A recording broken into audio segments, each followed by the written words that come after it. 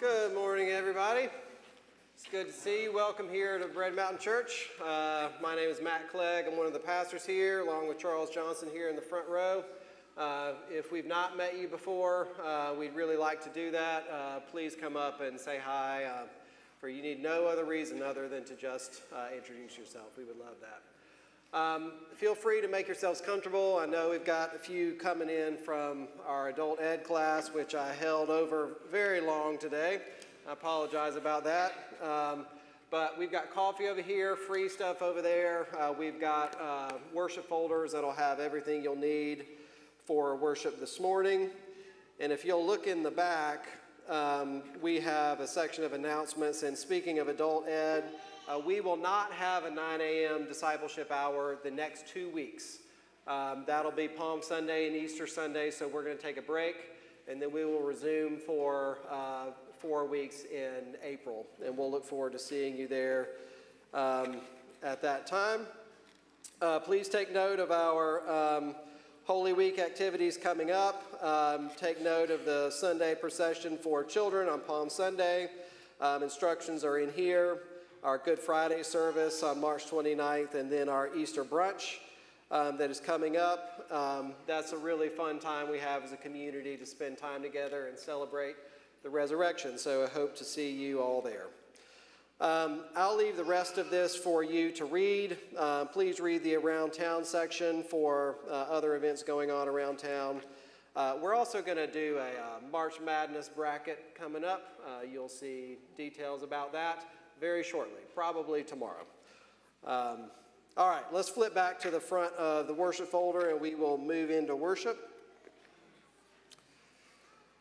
I'll call us to worship from Psalm 92 here in just a second, but I want to put them before you as words to reflect on, to prepare to come before the Lord and to meet Him. And to do that, we're going to take a moment of silence as we do every time, just for us to take a minute to be calm from all the moving around and hectic nature of a Sunday morning that it takes us to come into this place. This is just to help us remember who we are and what we're doing here and who it is we're coming before. So let's take just a moment to be quiet and reflect on these words from Psalm 92 for just a second.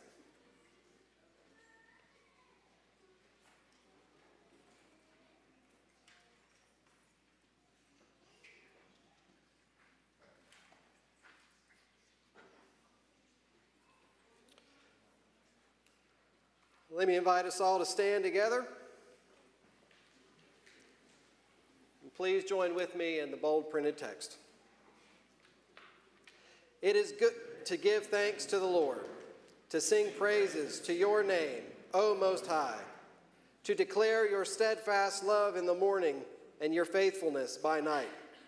For you, O Lord, have made us glad by your work. At the work of your hands, we sing for joy. Let's pray together. Father, Son, and Holy Spirit, we pray that you would meet us here this morning and you would alive in our hearts that we might hear and taste and see the good news that you have given us in Jesus. All the things that have been prepared, would you work through them and would you help us by them that we truly might notice the works of your hands and we might be moved to sing for joy. We pray all of this in Jesus' name. Amen. Let's remain standing and sing together.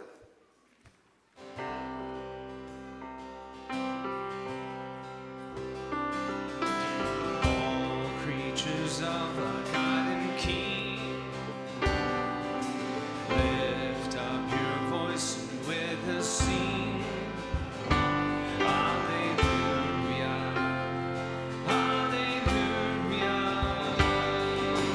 Thou burning sun with golden beam,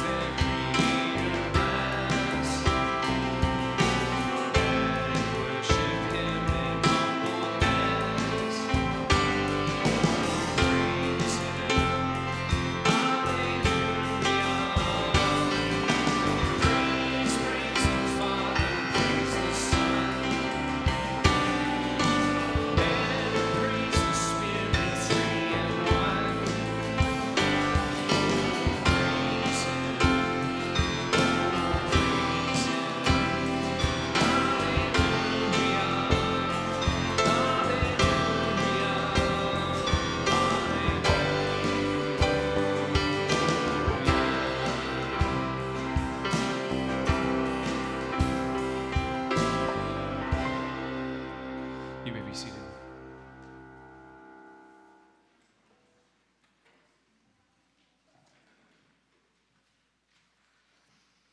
The scripture reading for this morning comes from Hebrews chapter 11, verses 1 through 16.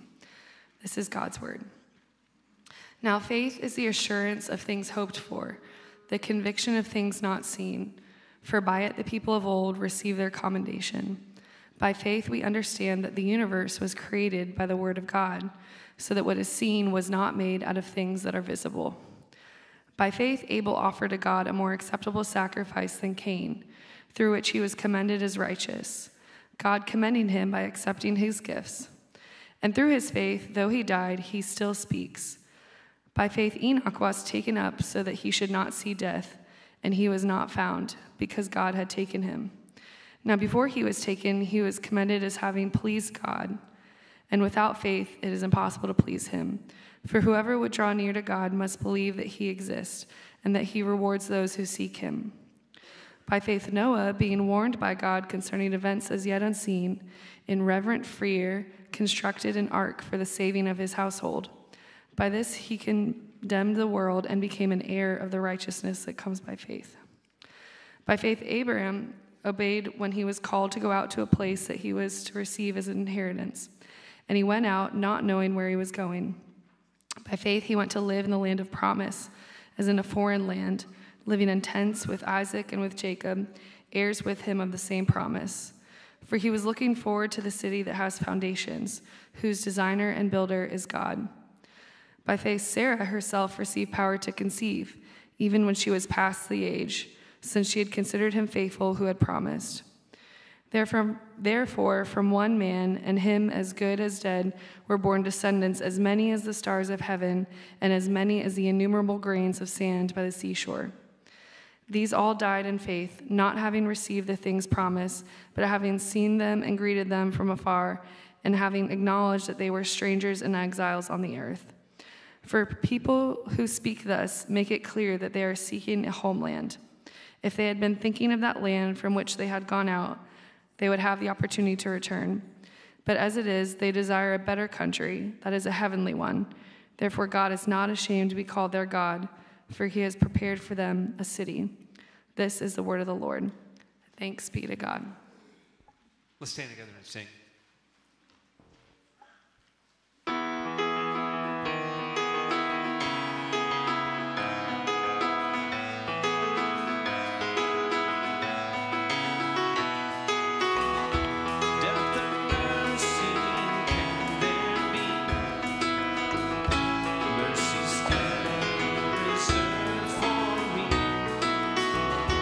Can my God his strength forbid?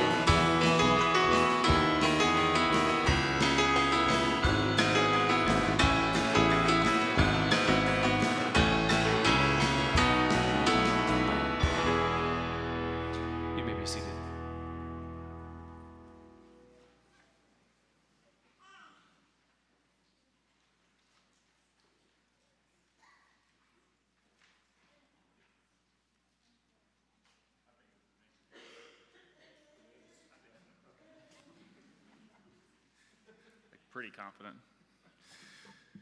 Now is the time in our service when we confess our sins, so please join me in the bold.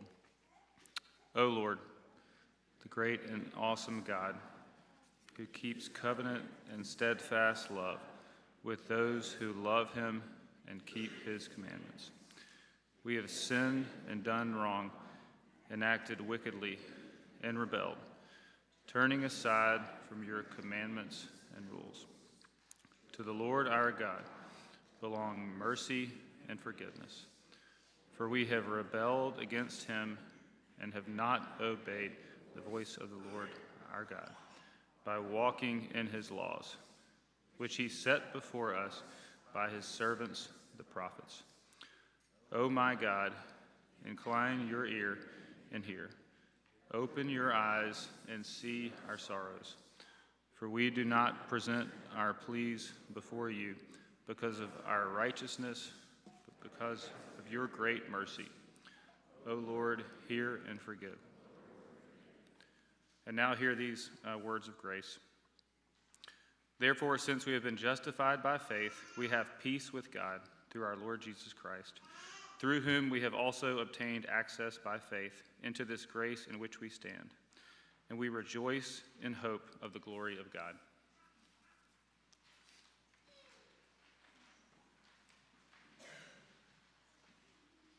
Let's stand together and sing.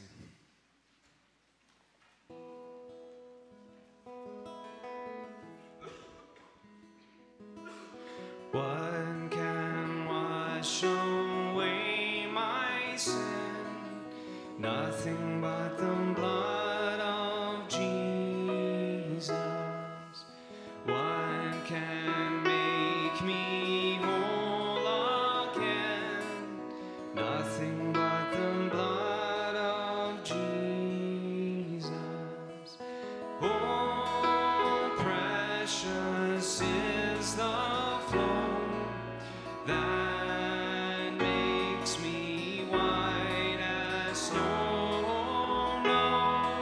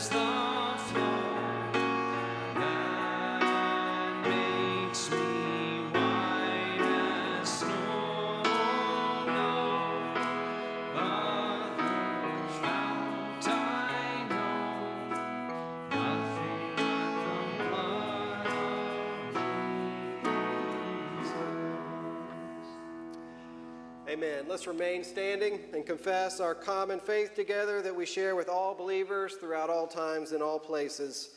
We'll use the Nicene Creed, and just take note, it'll continue on the back of the page. Please join with me.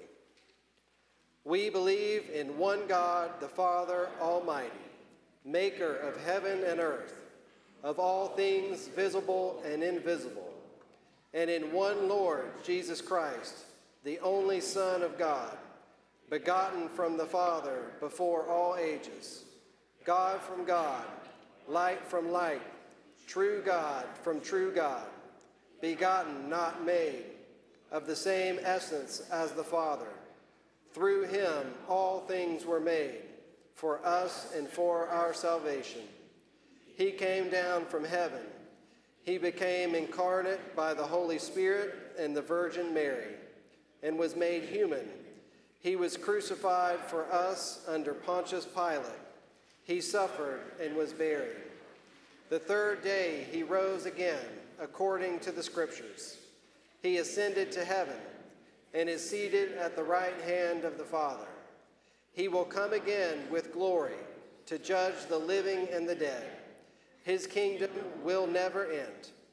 And we believe in the Holy Spirit, the Lord, the giver of life. He proceeds from the Father and the Son, and with the Father and the Son is worshiped and glorified. He spoke through the prophets. We believe in one holy Catholic and apostolic church. We affirm one baptism for the forgiveness of sins. We look forward to the resurrection of the dead and to life in the world to come. Amen. You may be seated. We're now going to move into a time of prayer, of thanksgiving and petition, and we'll be led into it by the Lord's Prayer, which we will sing. And then Kevin Cordell, one of our elders, will come and offer further prayers, and we'll focus on the conclusion that is God's, who is the kingdom and the power and the glory forever. So let's sing together.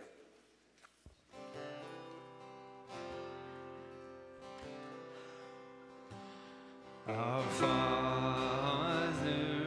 in heaven, hallowed be your name. Your kingdom come, your will be done, on earth as it is in heaven. Give us this day our daily bread, and forgive us our debts as we forgive our debtors. Lead us not into temptation, but deliver us from evil.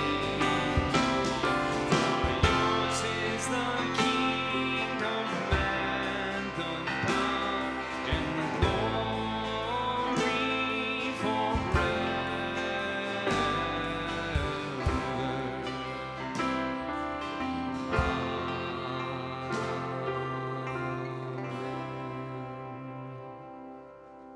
Continue praying with me.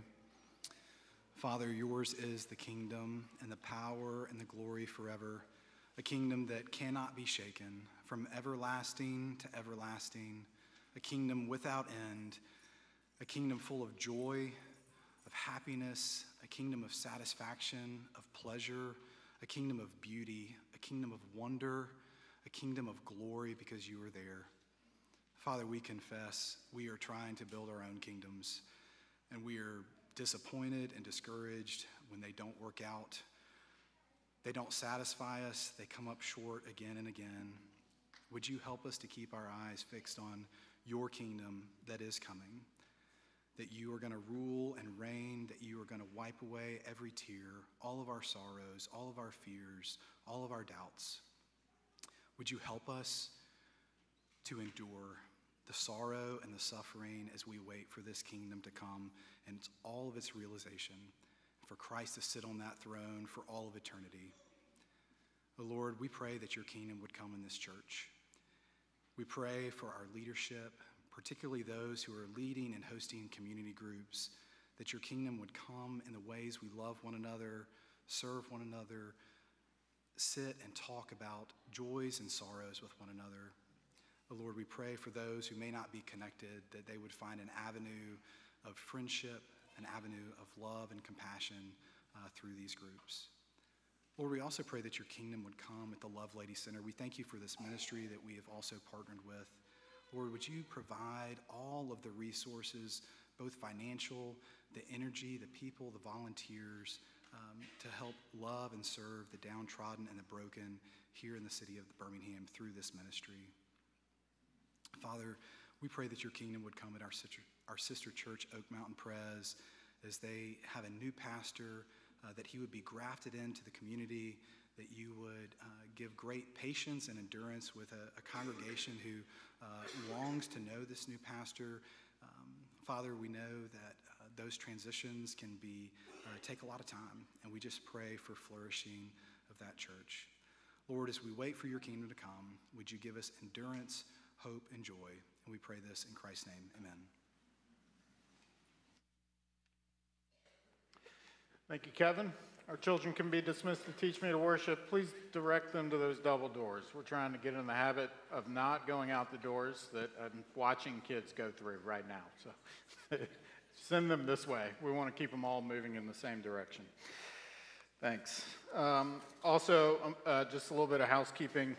I know that I broke the rules, and I'm not wearing any green today, and I just want all the kids to know that I've been pinched several times already this morning, and so that's done. That can be done, all right? It's just begging for grace, okay? Over the last several weeks, we've looked at an ongoing conversation. We spent 3 weeks on this, an ongoing conversation between Moses and God at the burning bush, and God is giving Moses a call. He's undeniably clear about what he wants Moses to do. Go to Egypt and rescue my people and bring them back. And Moses is forced to remember all the reasons that he does not want to go back to Egypt. He's wanted for murder. He is despised by the Egyptians. He at least feels that he is despised by his own people. And really, the ball's in his court. The conversation ended really abruptly, and the ball's in his court. And we're asking the question, as we lean into this passage, we're asking the question, will he or won't he? How will Moses respond to this call that God has put on his life? That's where we pick up. Let's look, Exodus chapter 4. I'm going to start in verse 18. I'll read through the end of the chapter, verse 31. Hear the word of the Lord. Moses went back to Jethro, his father-in-law, and said to him, "Please let me go back to my brothers in Egypt to see whether they are still alive." And Jethro said to Moses, "Go in peace." And the Lord said to Moses in Midian, "Go back to Egypt, for all the men who were seeking your life are dead." So Moses took his wife and his sons and had them ride on a donkey and went back to the land of Egypt. And Moses took the staff of God in his hand. And the Lord said to Moses, "When you go back to Egypt, see that you do before Pharaoh all the miracles that I have put in your power. But I will harden his heart so that he will not let the people go. Then you shall say to Pharaoh, 'Thus says the Lord, Israel is my firstborn son. And I say to you, let my son go, that he may serve me. If you refuse to let him go, behold, I will kill your firstborn son.' At a lodging place on the way, the Lord met him and sought to put him to death. And then Zipporah took a flint and cut off her son's foreskin and touched Moses' feet with it and said, 'Surely you are a bridegroom of blood to me.' So he let him alone. And it was then that she said, 'a bridegroom of blood,' because of the circumcision. The Lord said to Aaron, 'Go into the wilderness to meet Moses.' So he went and met him at the mountain of God and kissed him. And Moses told Aaron all the words of the Lord with which he had sent him to speak, and all the signs that he had commanded him to do. And then Moses and Aaron went and gathered together all the elders of the people of Israel. Aaron spoke all the words that the Lord had spoken to Moses and did the signs in the sight of the people. And the people believed. And when they heard that the Lord had visited the people of Israel and that he had seen their affliction, they bowed their heads and worshiped. This is the word of the Lord. Thanks be to God. Let me pray. Oh Lord, these people, when they heard of your persevering and eternal care for them, they bowed their heads and worshiped. They believed. And I pray you would accomplish a similar work among us, that you would help us to hear of your ongoing and eternal care for us. I pray you would build us in faith, and that you would help us to hear what you would have us hear, and that you would help me to speak in a way that's helpful for your people, that you would give me words and thoughts organized in such a way that serves us all well and honors you, our God and Father. And I pray these things in Jesus' name. Amen. So it has to be a clear day, and you need to have good, capable eyes. But there are places where if you stand along the Southern California coastline where you can look out to the west, southwest, and you can make out the outline of Catalina Island, which is about 26 miles away.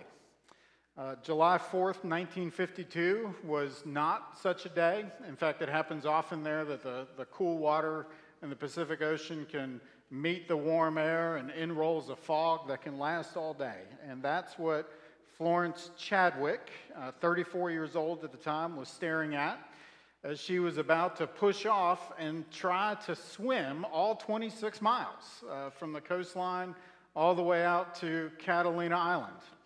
Of course, she wasn't alone when she was going to do this. She had people in support boats. Her own mother was in one of those boats that were going along with her.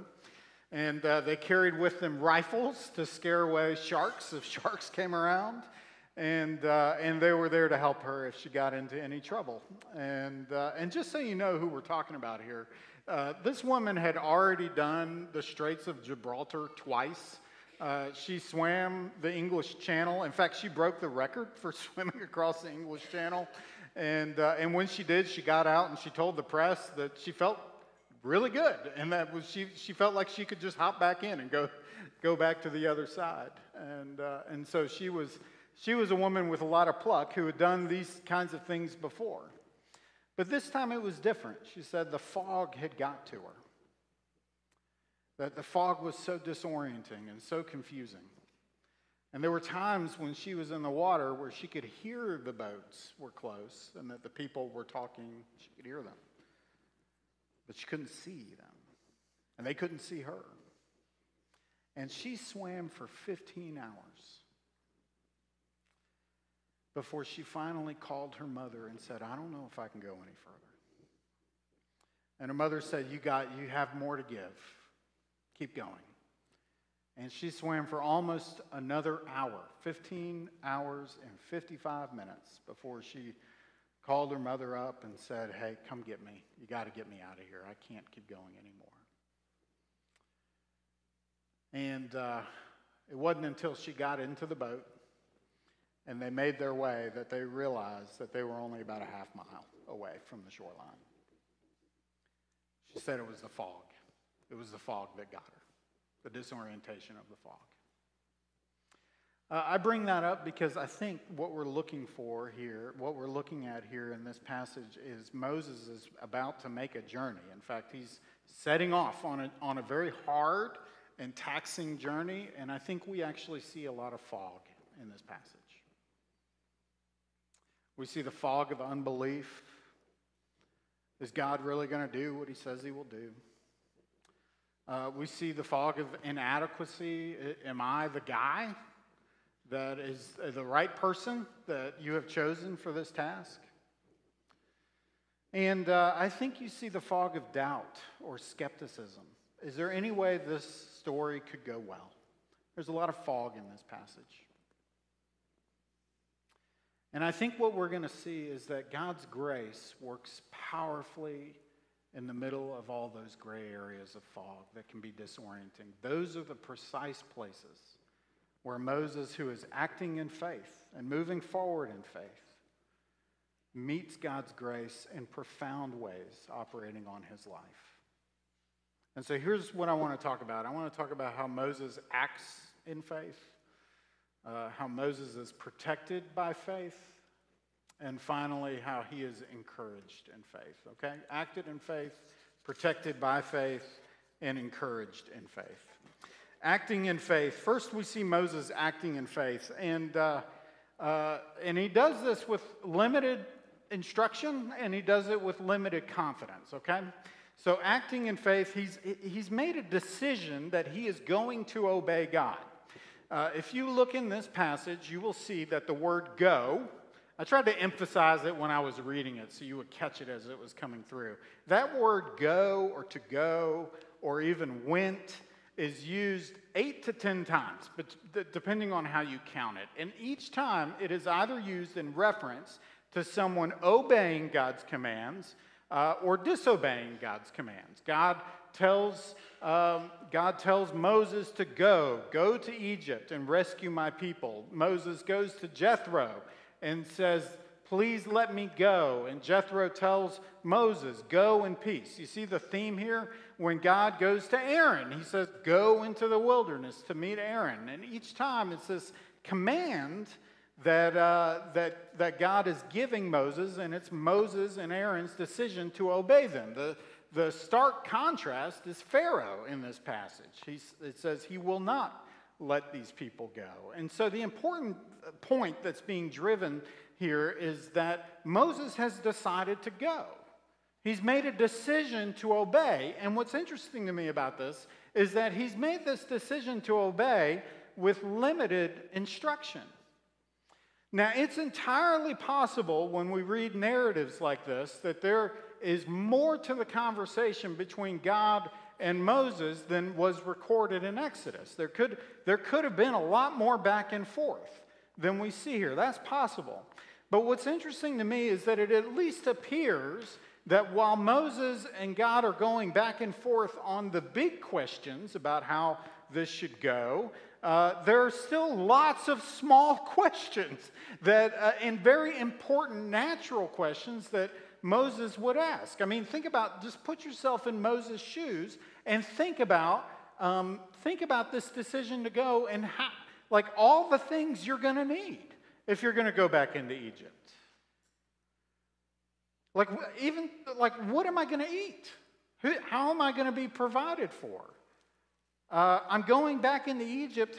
Israel is now a nation of just a tremendous number of people. And how am I going to gather them all up and talk to them? How's that going to happen? And then once I do, if that goes as you say it will, then how am I going to turn around and even go get company with Pharaoh? How is that going to work out? I don't understand. All of these questions that Moses would have asked are not being answered here. He's just simply taking the next step that God has given to him. He's going with a lot of questions and with limited instruction. And he's going with limited confidence. And you see this in verse 18. When he goes to Jethro, he lies to Jethro about what he's doing. Did you see that? In verse 18, he says, please let me go back to my brothers in Egypt and see whether they are still alive. Now, you all know what this feels like, right? When you're having a conversation with somebody and you know there is more behind what's going on than what they're telling you. I can still see the look on my parents' face sometimes in conversations where they just, my dad raised his eyebrows and he just knew that there's more truth to be told here. I wonder if Jethro was suspicious that there was more behind why Moses was asking for his blessing to go. And some people would say that it's possible that Moses just thinks that the story of him meeting God and talking to him through a burning bush is just not plausible. I mean, how could Jethro have understood and agreed to allow his daughter and his grandkids to go with Moses back to Egypt after hearing a story like that? Is that even possible?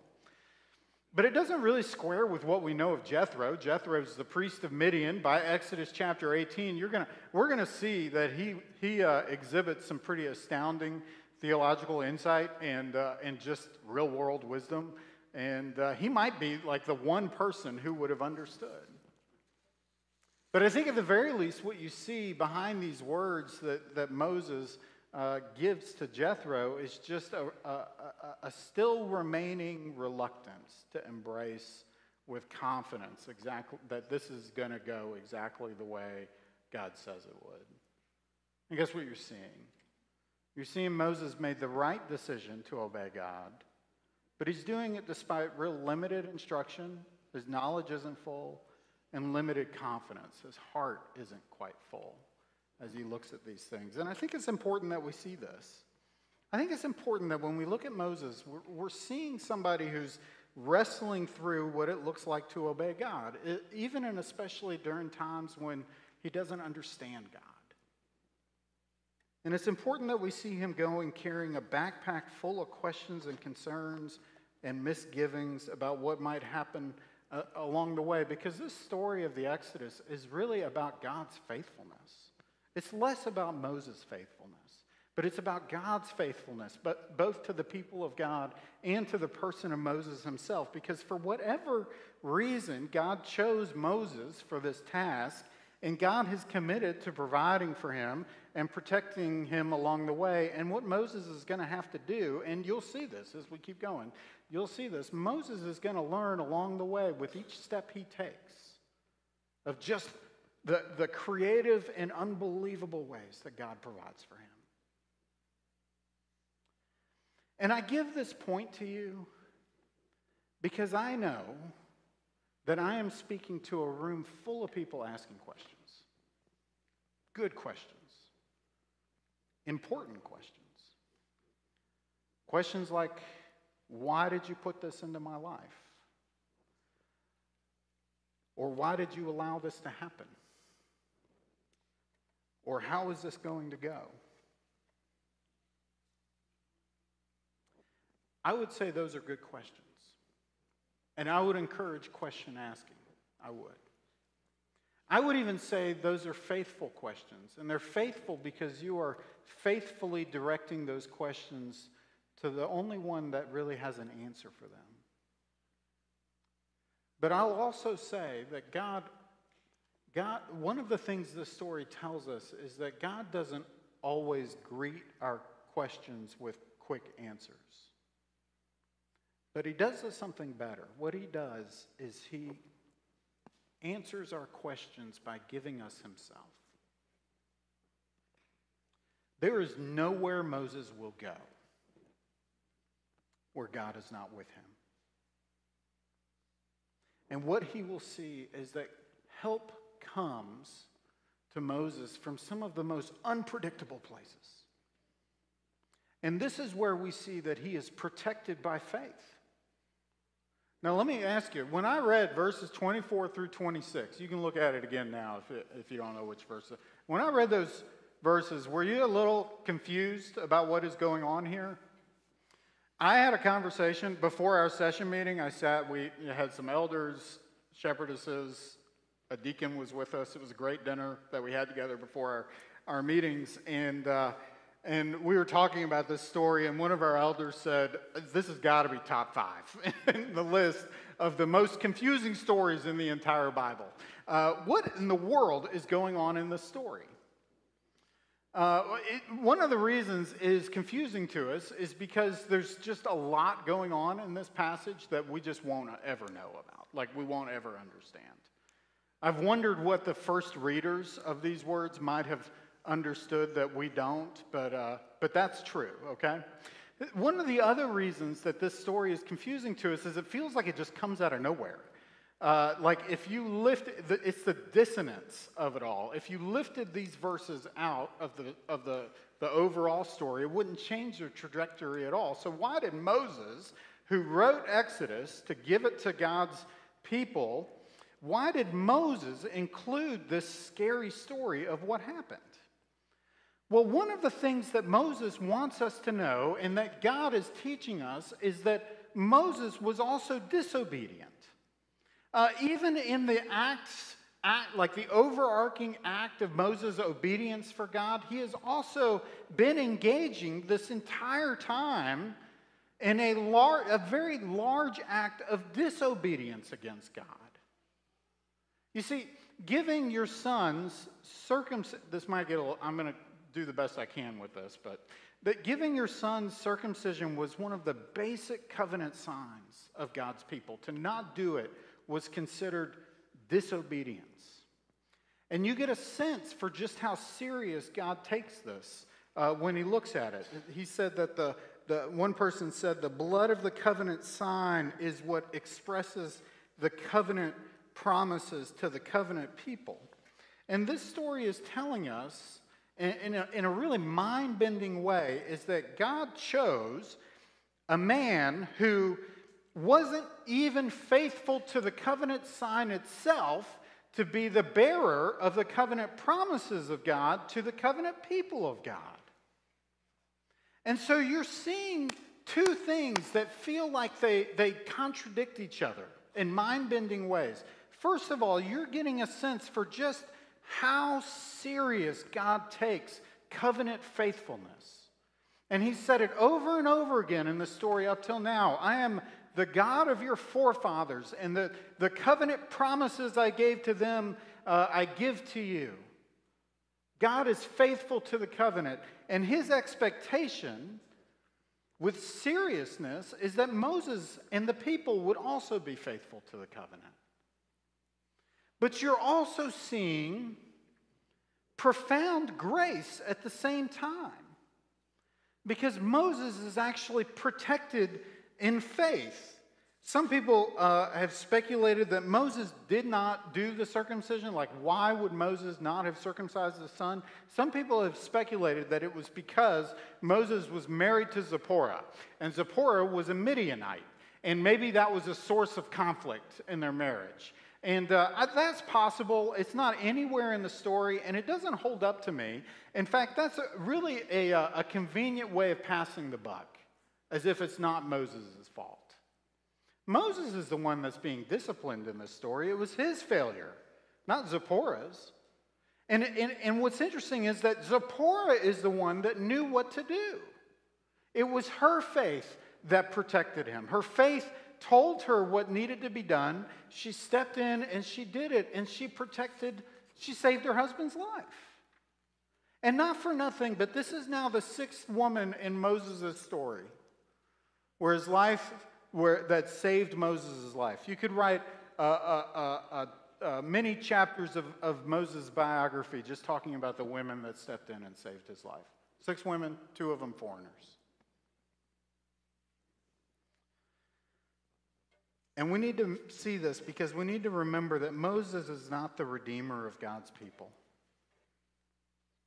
But even in this small scene, he is pointing to someone who is. Even then, he is pointing to someone he is.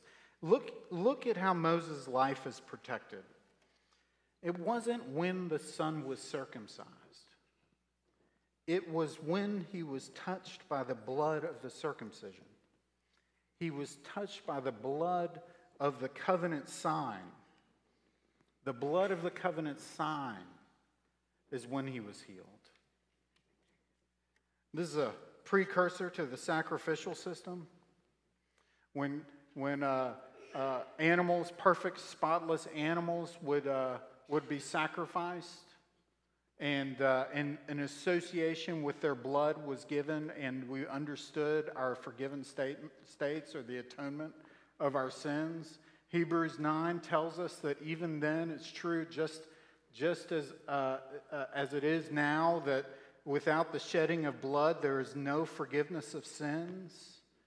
And we are seeing that Moses is as much in need of these covenant promises as you and I are. And even then, even in this story, God is already using the story to point to one who will come and who will shed his blood for the salvation of his covenant people. Can you see the parallels here? Look at 1 Peter chapter 1 tells us that we were ransomed from our disobedience. Except he didn't call it that. He called it the foolish ways of our forefathers, not by perishable things, but by the precious blood of Christ, like that of a lamb without blemish or spot. It's at the cross where we see the wild combination of the seriousness of our sin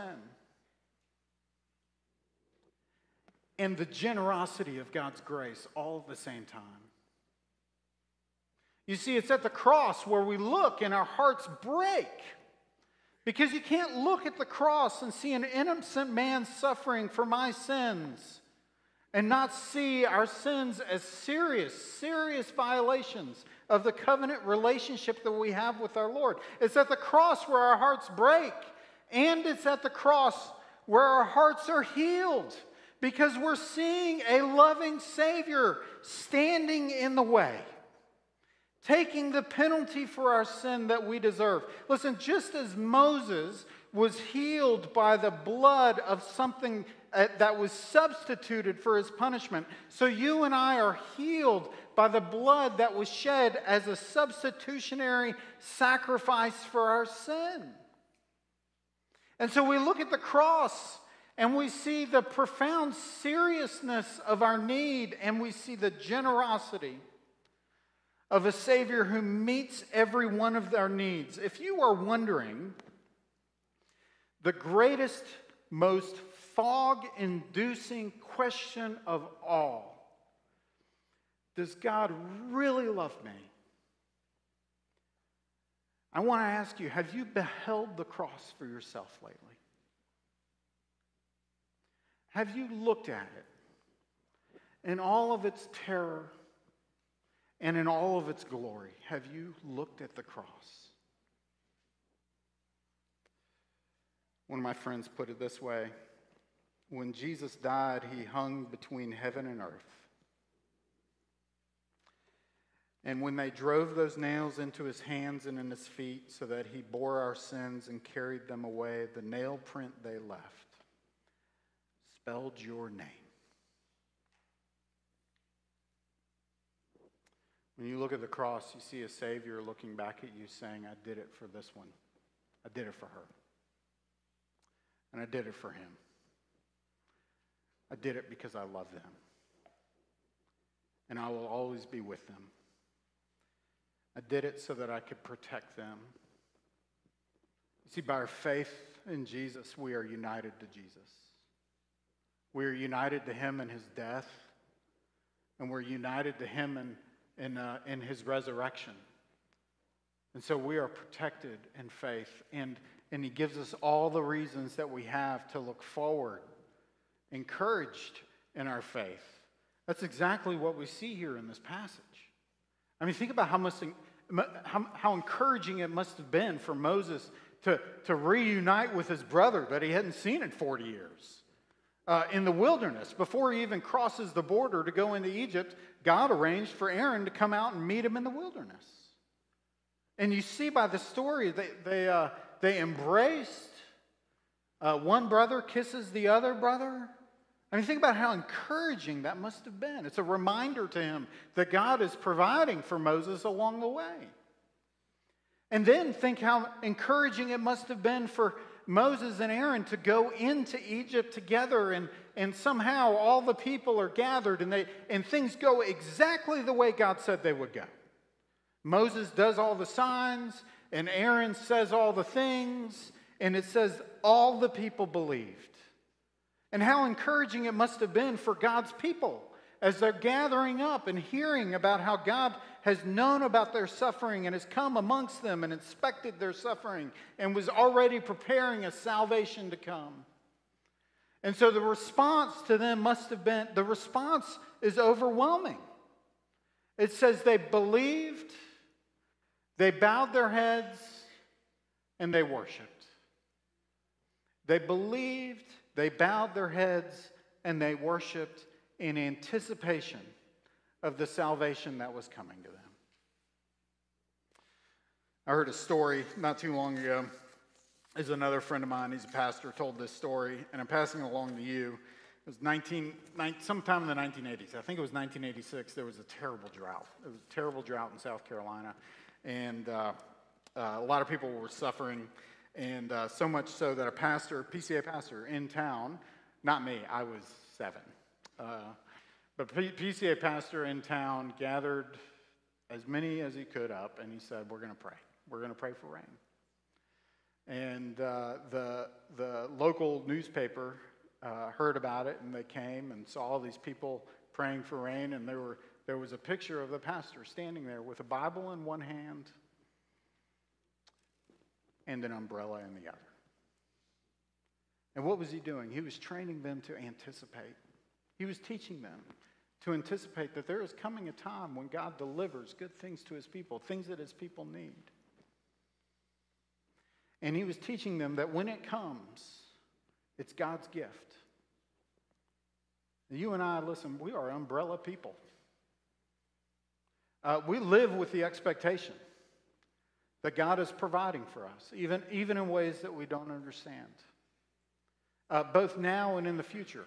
Just as we can look back at what has happened, that Jesus sacrificed himself on the cross and he rose again and lives right now, we look forward to a time when the one who came will come again. We are umbrella people. We anticipate the goodness that God is sending to us in the future salvation. And so we do together right now what these people in this story are doing. We come together as God's covenant people, and we remind each other what we believe. And we bow before the Lord, and we worship together. And we hold up a picture of what it's going to look like when Jesus comes back to renew all things. You know, it wasn't 2 months before Florence Chadwick tried to make that run again. And she made it. She made it in less than 14 hours. I think it was 13 hours, 50 minutes. 2 months later, she turned around and tried it again. And she did it in the exact same fog that was there last time. And the big difference was she shared later that she implanted in her mind an image of the Catalina Island coastland. And I don't know how she did it. She might have, I wonder maybe if she got on a boat and just stared at the coastline for a while, or if she took a picture of it and looked at it every day, but she put in her head a familiarity with that coastline so that even in the fog, she knew what was coming. With every stroke, she was familiar. She reminded herself over and over and over again of what that looked like. And that's what we do too. We remind ourselves of the one who came and will come again. And we look at the picture of Jesus coming back to meet us in the air and begin to renew all things. Do you have that image in your head? Can you see it? Let me pray.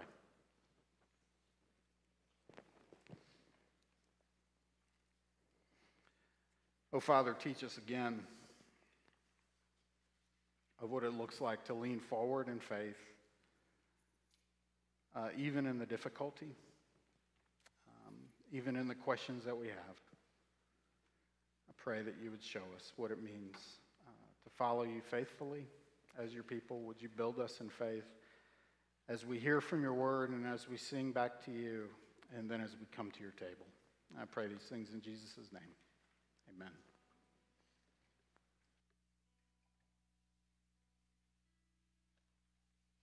Let's stand together and sing.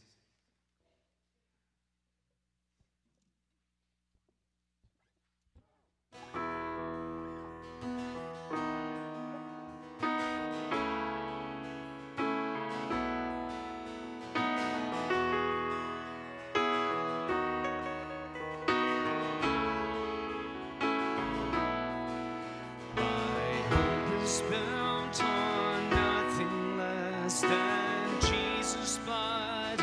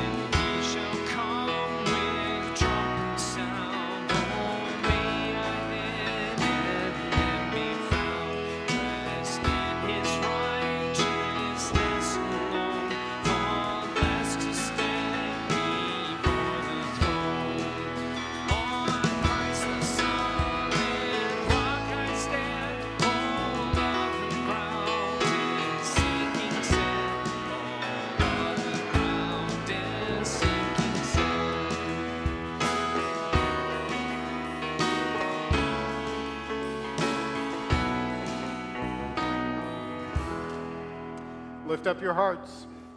We lift them up to the Lord. Let us give thanks to our Lord God. It is good and right to do so. With joy we praise you, gracious God, joining our voices with all the saints and angels and the whole creation to proclaim the glory of your name.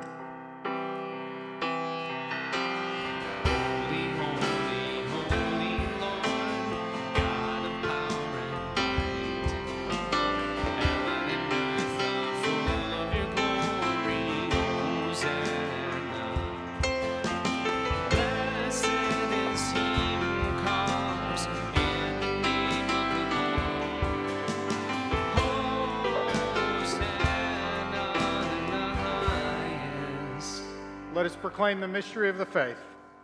Christ has died. Christ has risen. Christ will come again. Christ, our Passover lamb, has been sacrificed for us. Therefore, let us keep the feast. Thank you. You can be seated. If you're helping to serve communion this morning, will you come forward and attend to your places? If you're new with us, we come forward to receive the Lord's Supper. And there's 3 stations, one over there by those speakers, one here in the middle with Matt and myself, and one table over there at the foot of those steps. And so just go to the one that's easiest for you to go to, but please do be mindful of the lines that form. And if it's getting a little long in one line, just slide over to the next one if you can. We also enjoy the practice of saying prayers over many people that come forward that aren't yet receiving the Lord's Supper.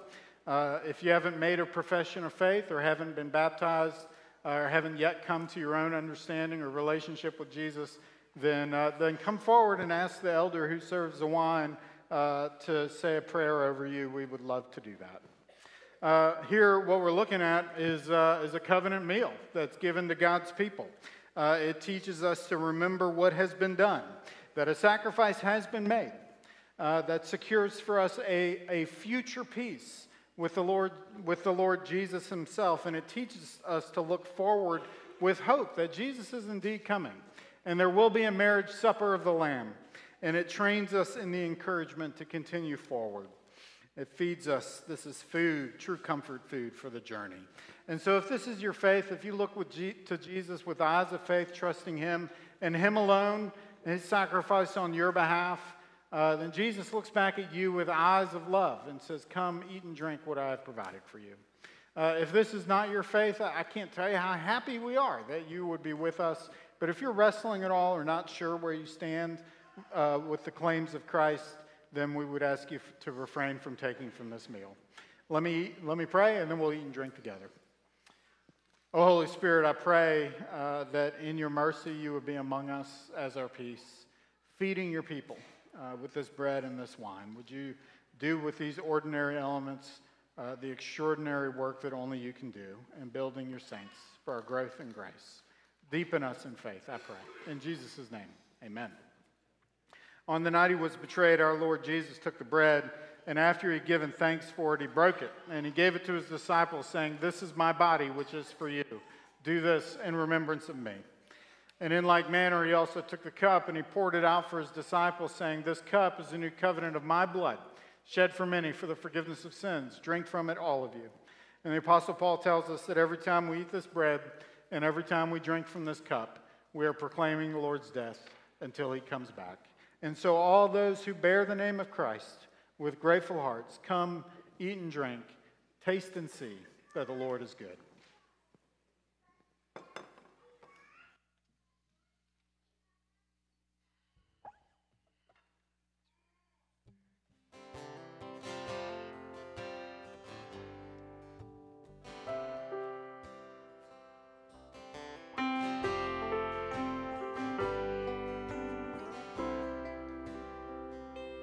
There's a wideness in God's mercy,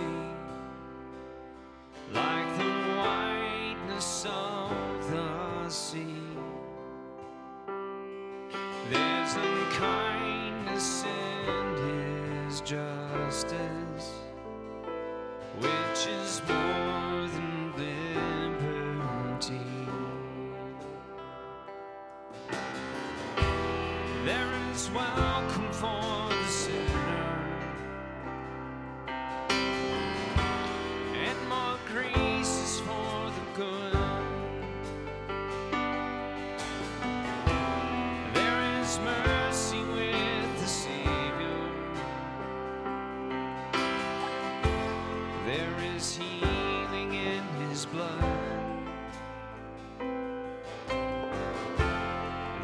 is healing in his blood.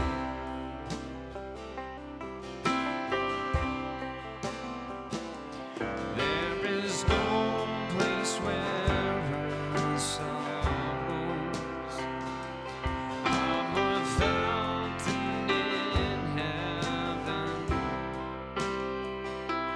There is no place where its failings have such kind judgment get. There is plentiful redemption in the blood that has been shed. There is joy for all the members in the sorrows of the head. In the sorrows of the head.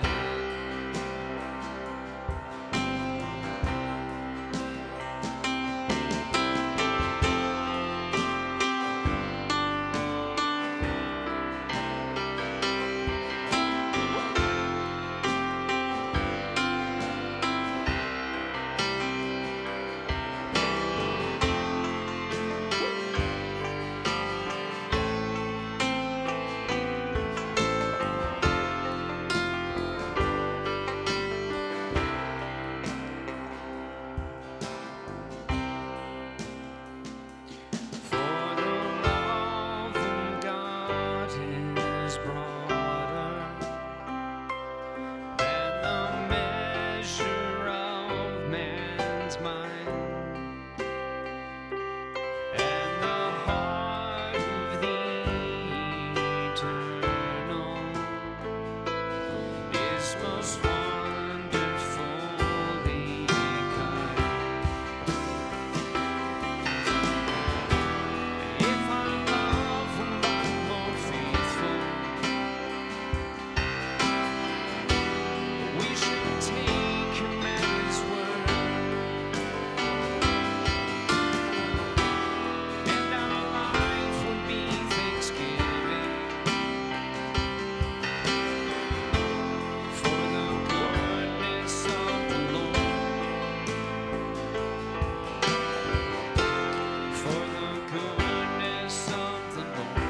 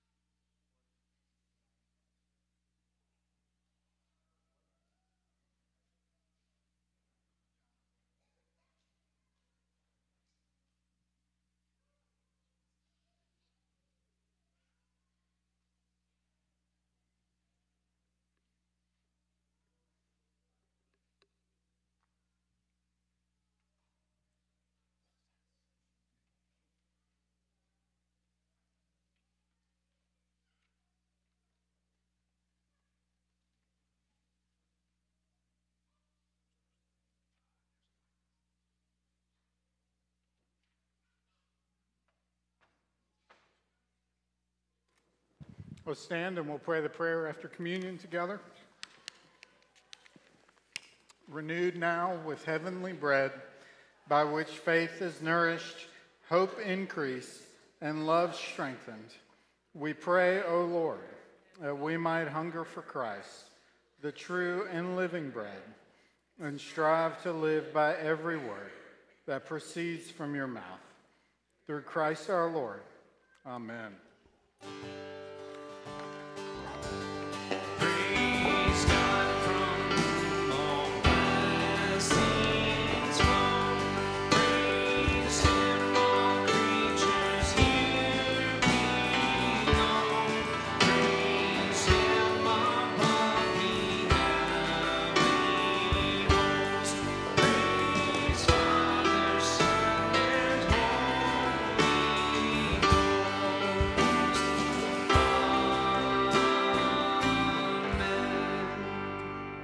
Extend your hands. Receive the Lord's blessing. May the grace of Jesus and the love of the Father and the fellowship that is yours through his Holy Spirit be with you now and forevermore. Amen. May you go in peace.